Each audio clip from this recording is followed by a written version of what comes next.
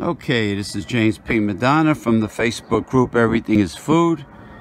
To the right are green beans, and to the left, with also in dollar store 5-gallon buckets with dollar store tomato cages and dollar store potting soil, happens to be the Super Jumbo Giant New Jersey beefsteak tomato plants. Now, what do these plants have in common? Let me see. Well, they are both from seeds that I purchased from a dollar store.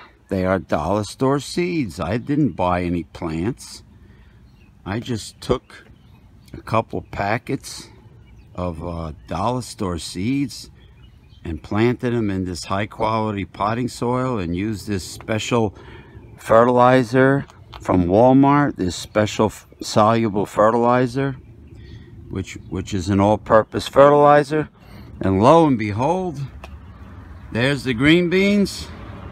And even more shocking, there are the Jersey beefsteak tomato plants. I'm surprised they even sprouted, to be honest with you. You know, normally a lot of people in this area,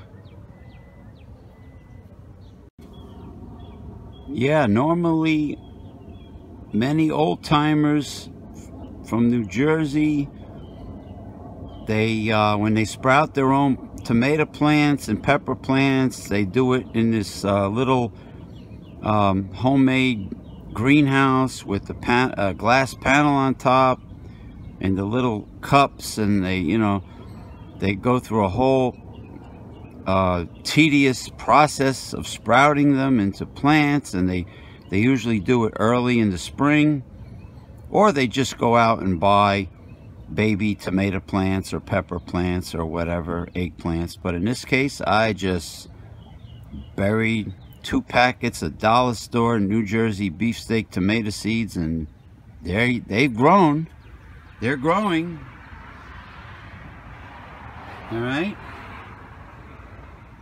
So I don't know if I don't know what it is. The right amount, not too much sun. The excessive rain we're having. Is it the all-purpose Walmart soluble fertilizer together with the high-quality potting soil? Who knows? But all I know is all the dollar store seeds are sprouting, including the yellow squash, which I'm going to show you next. Okay, and here are the dollar store yellow squash seeds. Look how big the yellow squash plants are in my clay pot. How about that? Interesting. And these are dollar store sage, perennial herb sage, very important, very medicinal, with a tremendous ancient history behind it. Look, this is my 3rd season of having sage. Comes up by itself every year from the dollar store, in dollar store potting soil in a dollar store bucket. Here's lemon balm mint from the dollar store, grown the same way. Look, beautiful, beautiful lemon balm mint. There's the bird, which is the word. All right, unbelievable. Over here I got my dollar store ornaments. There's the Jersey Mothra. There's the steamed crab. All right, there's the lobster, Mr. Lobster Roll. I name him Jeff. Hi, Jeff. Look, he's alive. Nothing like fresh live lobster. Lobster roll. There he is.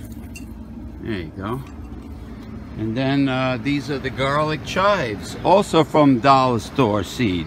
You jabronis. garlic chives, delicious. I cut them with kitchen shears, kitchen scissors, for you common folk that don't know what the hell shears means. All right, beautiful. They have a nice garlicky flavor when you snip them in your recipes.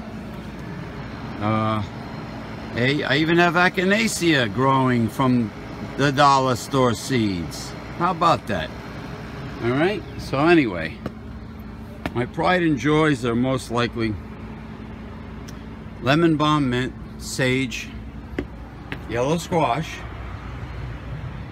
and I also, from the dollar store, I got a box of wildflowers. They're starting to come up for attracting butterflies and hummingbirds. They're starting to come up. So that's about it.